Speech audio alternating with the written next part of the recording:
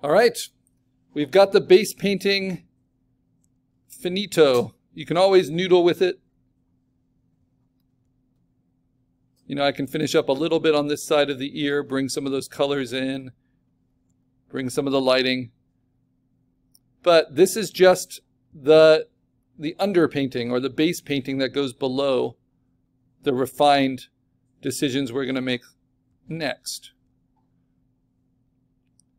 where I'm going to be changing the colors a lot, but this is going to be what always comes through.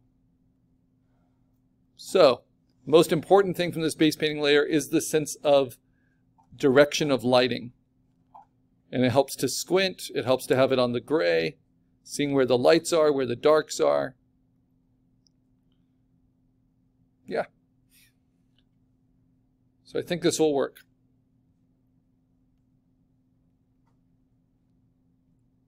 A little bit more in the tail there.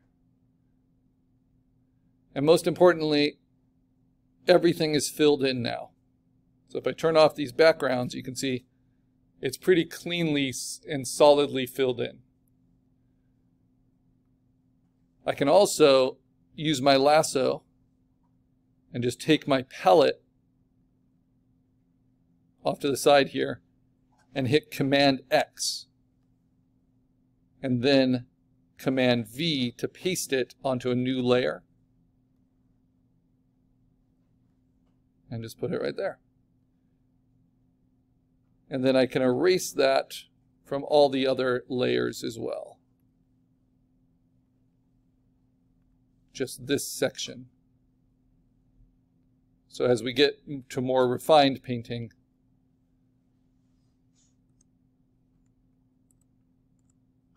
I don't have to worry about that. Though it is kind of interesting to see it with the gray behind it. It gives me chromatic grays immediately.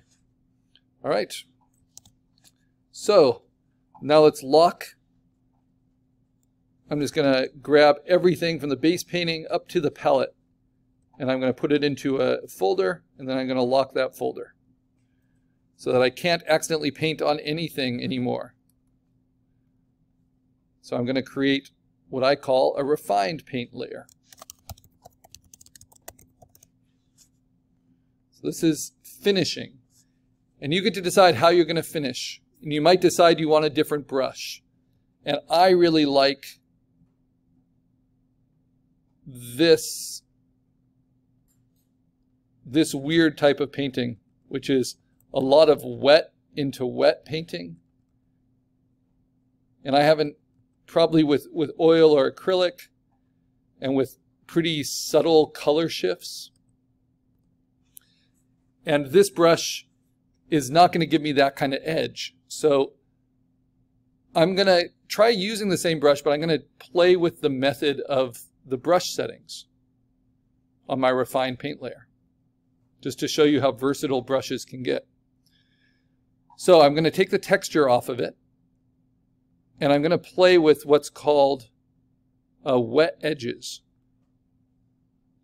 So you can see it on top of the palette. That's going to give me that kind of hard-edged blending that you see here. And then I can play with the shape dynamics a little bit. Maybe I don't want it to be quite so angled all the time, but I still want it to be size dependent, right? And you can see with the wet edges, even at 70%, it builds up pretty slowly,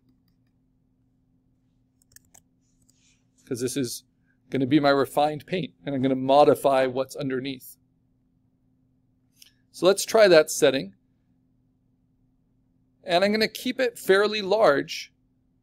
And what I'm going to do is I'm first going to segment out parts of my image, kind of like they did with this horse that André Génie did with this painting of a horse, which is a very large painting.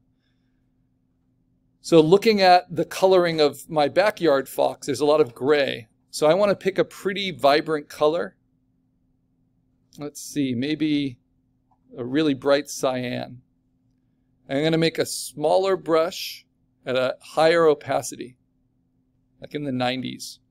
And I'm going to divide it up with this new wet brush. So you see that cyan, it kind of turns greenish. Maybe put a little bit more blue in there.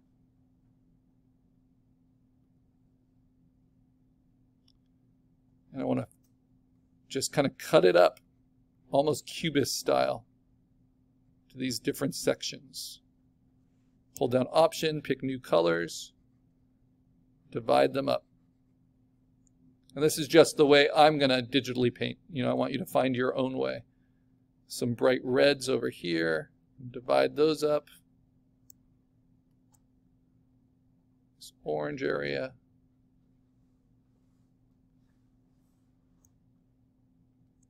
And steal color directly. I like this purple kind of triangle. I'm going to use that at the base.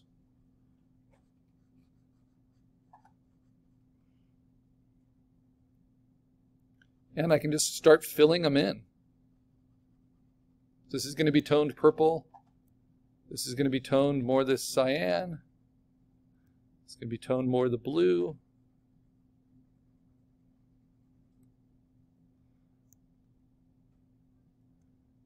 Let's see, where do I want the yellow? This is just, you want to develop a sense of play with how you finish off your painting, so you don't feel like you're just painting by number. Give yourself some freedom. We're in the postmodern age. We can get away with this stuff.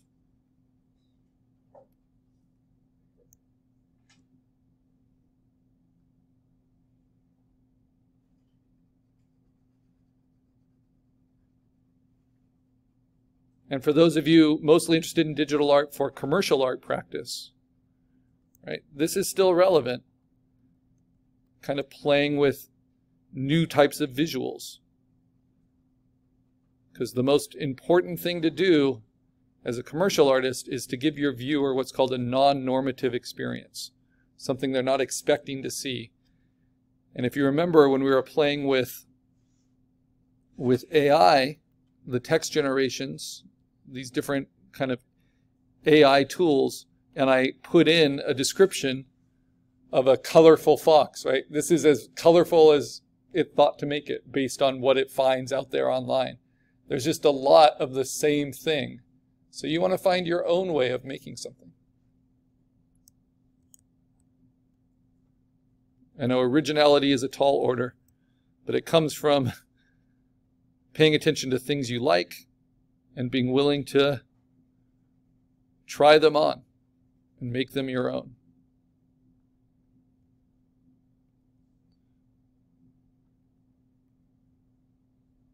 I gave this talk on creativity, and my main point was that there are two horses that pull the chariot of creativity, and they are absurdity and association. So basically, when I'm looking at approaches to things, I'm kind of thinking in an absurdist way.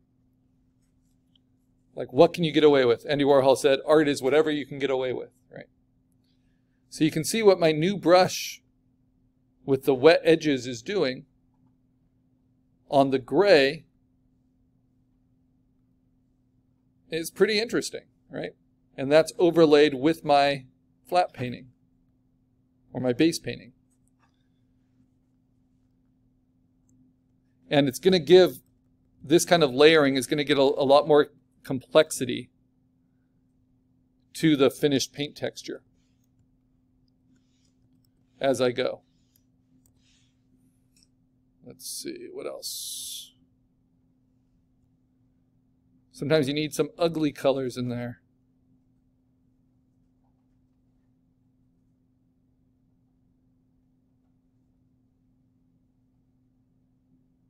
Like these mucusy greens.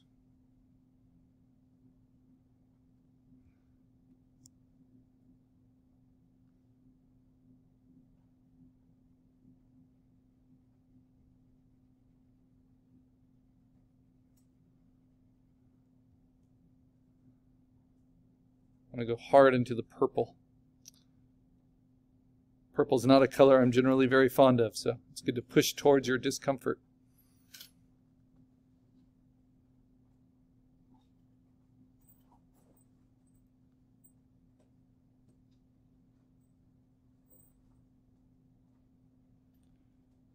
So in a lot of ways, this is kind of a cubo-futurist approach to painting, in that I'm breaking it into fractals, to areas that I can treat with different lighting and a different approach. And I don't want to leave out details like the eyes. Those can be these kind of different fractal shapes too, and different colors.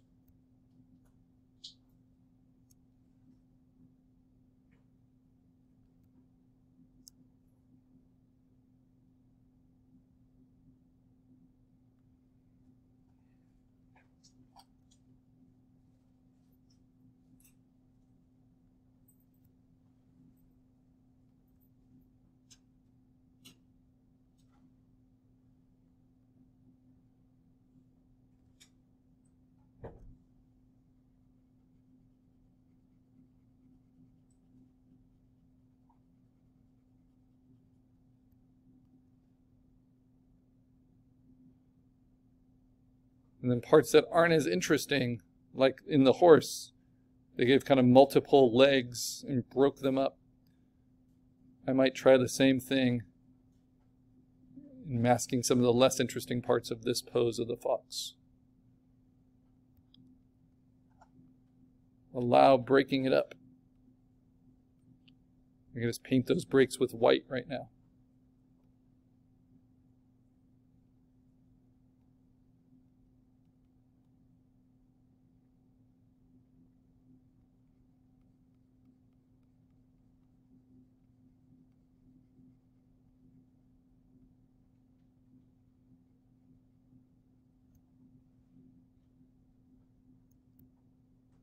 And if there are some colors I need to add to my palette, I can do that.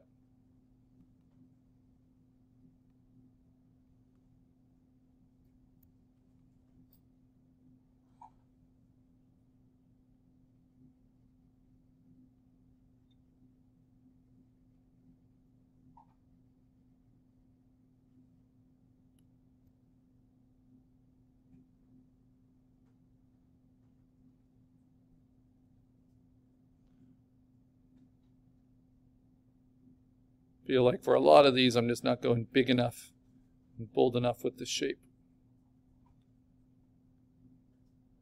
Let's see.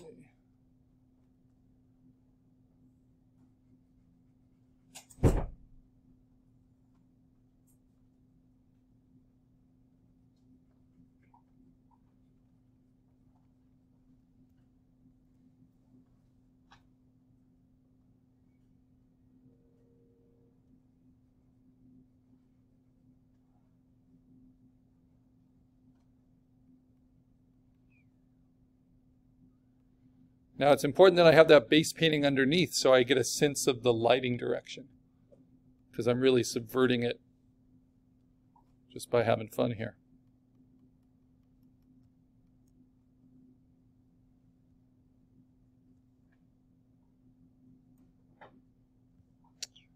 Let's see.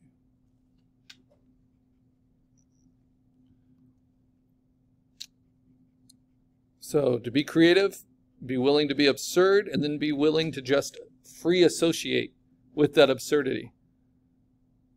Our tendency always is to fix things, to make things make sense. But I'm limiting kind of the ways I'm able to do that by forcing myself to do these shapes of bright colors, and sometimes really, really dark colors, which sometimes mask what the form is to begin with. But I have an advantage with digital art in that at any time I can turn off the layer and kind of see what's going on underneath. I can play with opacity. Especially interesting, I can play with blending modes.